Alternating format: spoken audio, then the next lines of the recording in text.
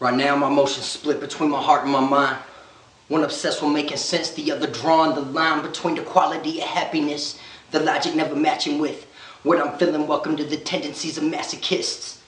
Trying to think what I'm feeling, trying to feel what I think. But as soon as I'm healing, this shit continue to sink. I push myself to the brink and now my lifeline is pending. I can't rewrite my story's beginning, but still control how it's ending. But shit, all I know is that you can't touch my soul, baby. Talk your shit, but you do not decide where my goals take me. I've been going through it and it's taking a toll lately. The future getting blurry, can't remember the road vaguely. I'll play a hand in the molding. Take a step in the furnace with the temperature scolding. Watch the past as it's burning and everything that I'm holding onto in the end will set me free from all of my loathing, and then I'm gone.